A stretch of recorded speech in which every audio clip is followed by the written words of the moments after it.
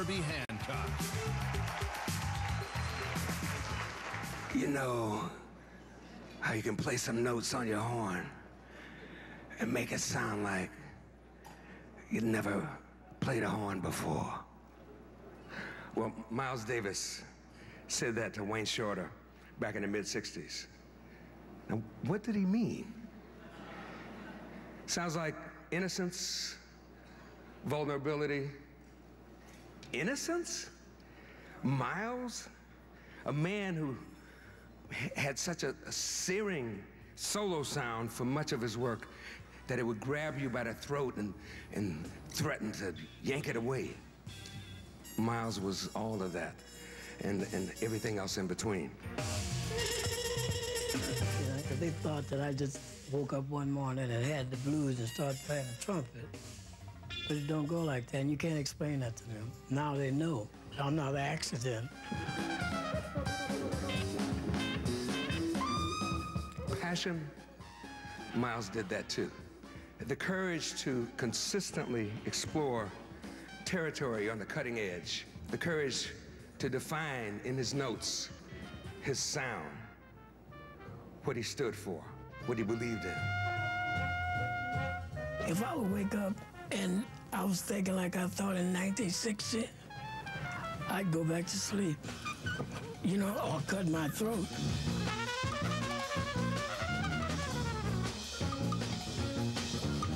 He was a man of mystery, magic, mystique. He was accused of turning his back on his audience, showing disdain for the people. Miles didn't turn his back. He faced the band, like any conductor. Miles knew how to listen too. One night in Stuttgart, when the band was particularly really on, I played a chord that was so wrong at a peak in one of Miles Davis's solos. Miles paused for a second, and then he played some notes that made my chord right. Now I know that Miles didn't hear the chord as wrong. He didn't judge it. He heard it as an intriguing sound, and he came up with something that made it work. He could do all that and play the meanest blues that you'd ever want to hear. I mean, blues that would knock your socks off, that would get right to your bones.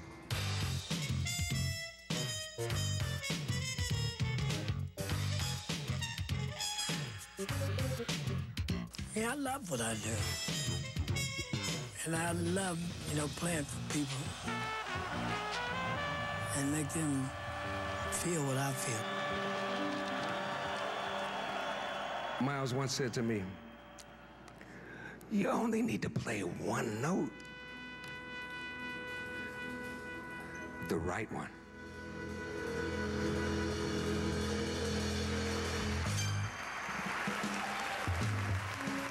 Davis.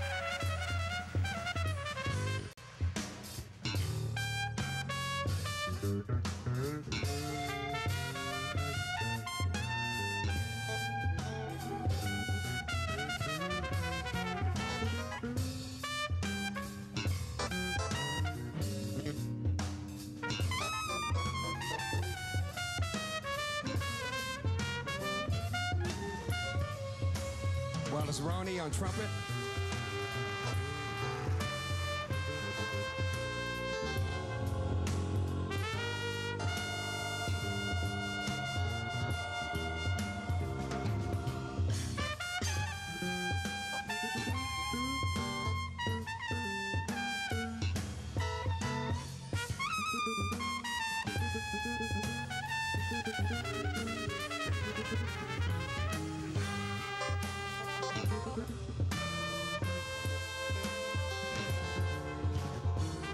On behalf of my father, I'd like to thank the Rock and Roll Hall of Fame for this most honorable and prestigious award. Thank you very much.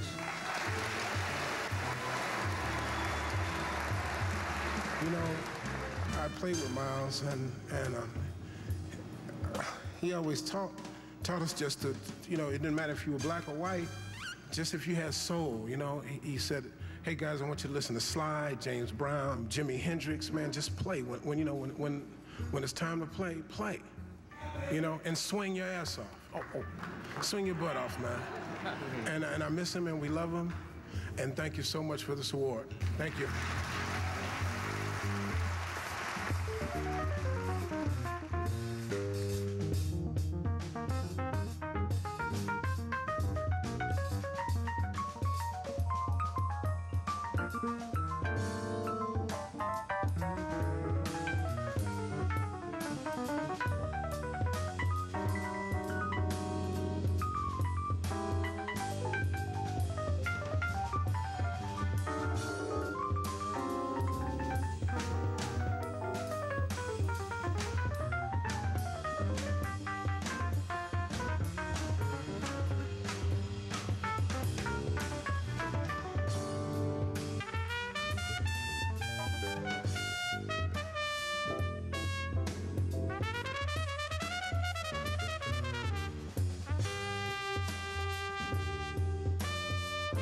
I want to say that I'm looking out here and I see a lot of very talented musicians all over this place, and I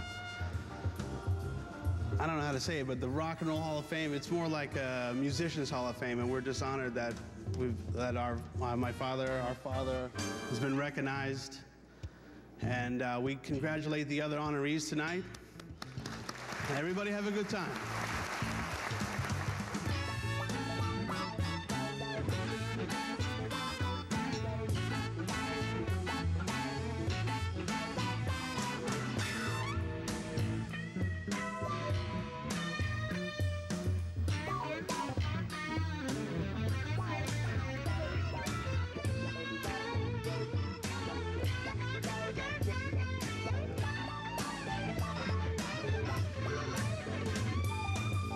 Mike Stern on guitar.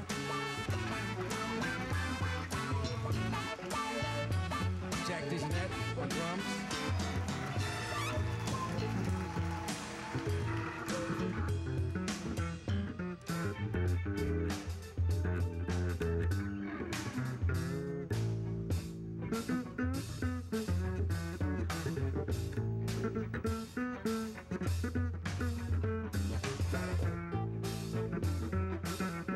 Buster Williams on acoustic bass. Marcus Miller on bass.